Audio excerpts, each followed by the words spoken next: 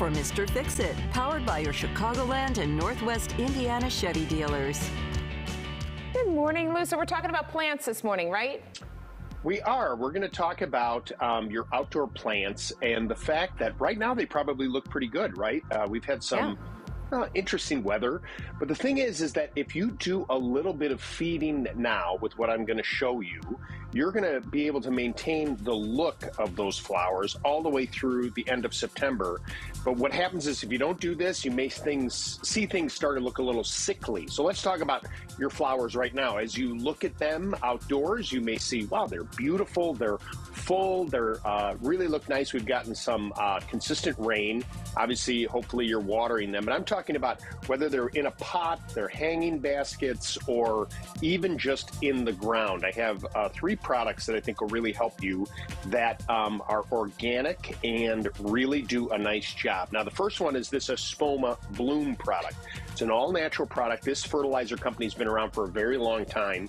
You mix this with a watering can, and the key with everything I'm going to show you is don't over-mix it. In other words, go with what's in the bottle. This one is a couple of caps full for a gallon of water, and as you mix it with the hose and put it into the sprinkler can, just go ahead and get it nice and wet. This is something that I want you to do every couple of weeks. You're going to do regular watering in between this, but this is going to add some nutrients. This is a product called Fertilome, and it's really popular in the south of the country, and it's a fish emulsion. Now, it smells to high heaven. It is the stinkiest stuff when you open it. Don't overdo it with this stuff either. Just go by what the mix is. You'll see when you fill it up, it's kind of nasty looking in the container, but it works great on your plants. It's also very good for if you are doing any transplanting, maybe you're moving some hostas around. It's really nice to add to that. Now, evergreens,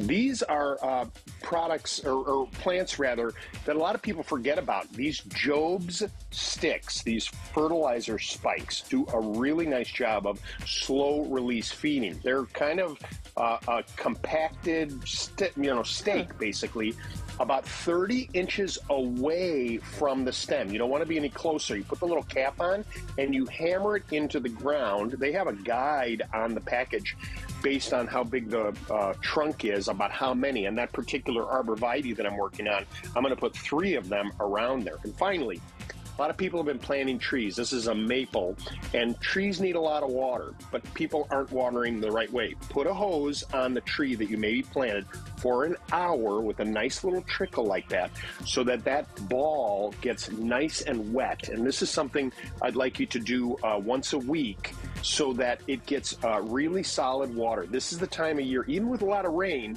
if it rains for an hour, it doesn't, because it's spread out, it doesn't get into the root ball. That hose right there for an hour once a week will ensure that that tree that you planted, hopefully, will really set a nice base before winter comes. And pretty soon it's going to be winter. Oh, Lou, stop it. Stop. Well, okay. I'm just trying to be helpful. No, you are being helpful, Lou. Thank you. Listen to Lou on House Smart's radio show on WGN Radio on Saturdays from 6 to 10 a.m. and subscribe to his YouTube channel for videos on how to maintain your home. Good to see you, Lou. Thank you.